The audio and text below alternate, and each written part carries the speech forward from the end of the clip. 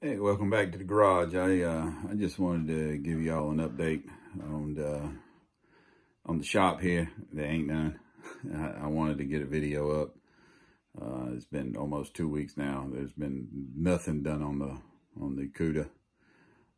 Just the windows were put in it, the front and back, and then, as y'all know, all hell broke loose. I mean, I'm a fuel hauler, so just want to let y'all know that I'm here. I'm trying to watch video when I can, to comment when I can, but it's making things very difficult to do anything in the shop. I'm pretty much getting home and eating dinner and going to bed. So I just wanted to also reach out to y'all and let y'all know that we're going to be all right. So much panic buying. Like, you know, a year ago it was toilet paper. Come on, toilet paper, people. Toilet paper? You ain't got a washcloth? Come on. And now the pipeline's been shut down for a lot longer than a week in the past.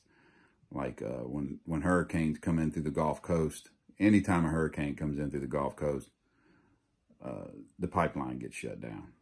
That's just the nature of the business. They shut it down in case of, you know, erosion, pipe exposure. That way they're not sitting there pumping fuel through it, and there's no soil around it. And then they have to check it, make sure it's fine before they can crank it back up. And it takes 5 to 7 days to get the pipeline going back up to capacity again.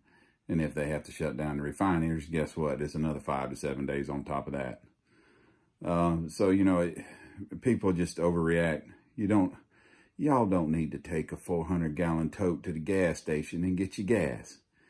You don't need to take 10 and 20 gas cans. Please don't take a laundry basket. And don't take your grocery bags, because it ain't gonna work.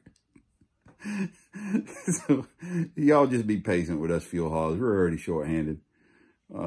If there's no gas at the gas station today, it'll be there tomorrow.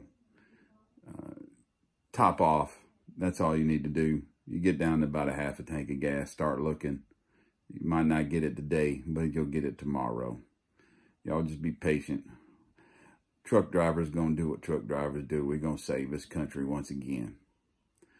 Thank y'all for watching Got Fuel's Motor Car Garage.